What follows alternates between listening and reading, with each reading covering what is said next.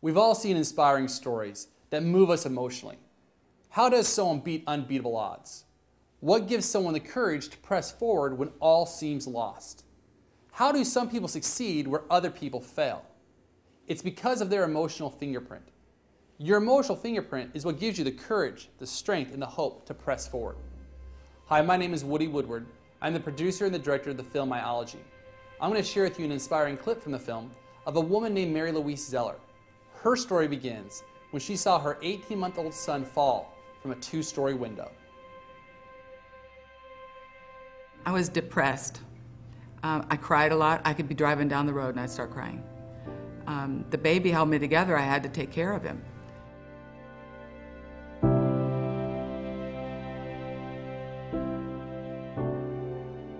Well, one Sunday morning, I was reading the newspaper and I saw an ad for Taekwondo.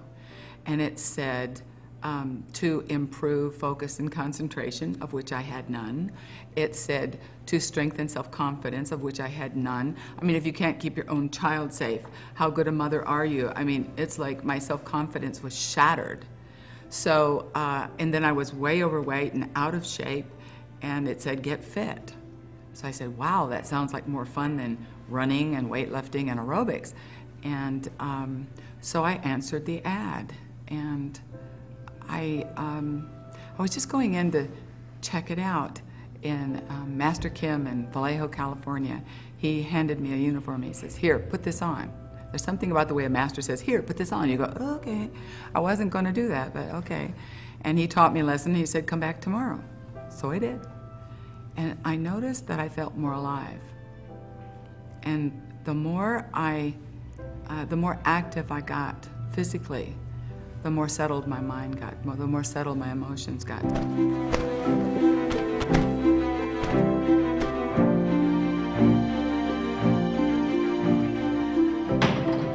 The first 2 weeks, my muscles were so sore, I slept in the bathtub. Really. It was the only place I could sleep. I had to bounce down the stairs on my bottom, crawl up them. I don't know how I kept going, but it gave me a feeling of being alive again. It gave me hope. It did give me self-confidence. The ad was true.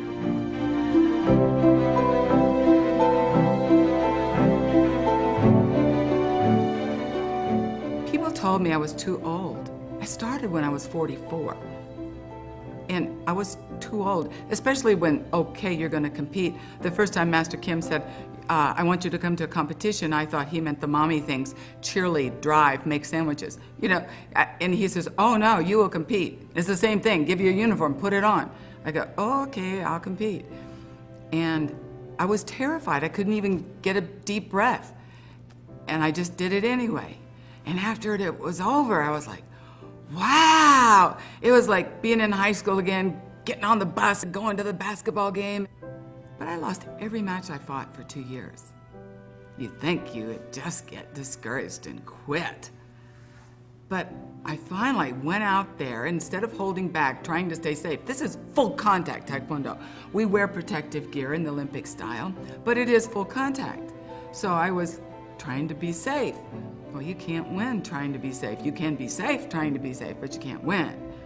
So I just got out there and I was going, I'm not losing one more time. I'm gonna win this match. That poor opponent of mine, I went after like a banshee. She was like, oh my gosh, somebody dragged this grandmother off of me. You know, so, and from then on out, I saw that I had something to do with it. Somewhere along the line, I said, I want to go to the Olympics. I'm sure that God has a sense of humor now, because to give me a desire to go to the Olympics when I'm, 55 years old, that's a sense of humor. And everybody thought I was ridiculous. But you know what? I gave them a run for their money. In the South, they'll say, it's better to shoot for the moon and hit the fence than to shoot for the fence and hit the ground. So I shot for the moon. I got 4th in the 18 and over division in full contact fighting, which requires speed, strength, stamina, endurance, amazing quickness. It is a sport of quickness. You really have to have a big dream to be alive.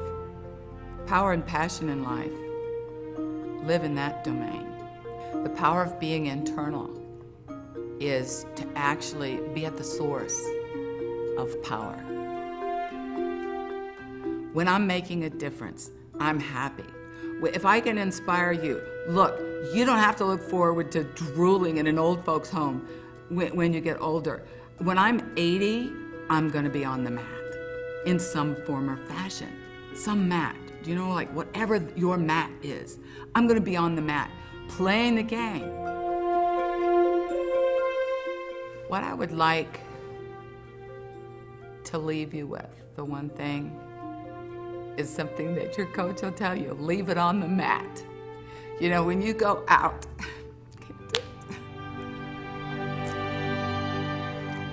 when you go out to give it all, and you know you gave it all, it is so rich.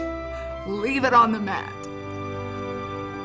So when you think you don't have anything left to give, you've got everything to give. Leave it on the mat. Leave it all. Don't leave this life without leaving it all. Just give it.